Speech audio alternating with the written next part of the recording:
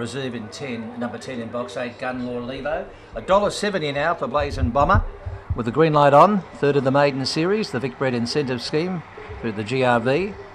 And they're set and away. Blazing Bomber missed the start slowly and very, very badly out was this Dr. Trojan. And it's Transky Warrior getting to the front early, but Cleo's Boy goes to it now. Pulling to the outside as Blazing Bomber to come after them quickly. Just behind them, running up on the inside, Why Not Mick? It's outside Marvy. Getting off the track, Gunlaw Levo, and just tacking on as Dr. Trojan. Now the favourite strides to the lead. Blazing Bomber from Cleo's Boy. And the further they go, the further it's going to win by. Blazing Bomber impressive in its opening race by 6 lengths. I think Transky Warrior gets up for second over Cleo's Boy right on the line. A huge gap to Marvy and Why Not Mick.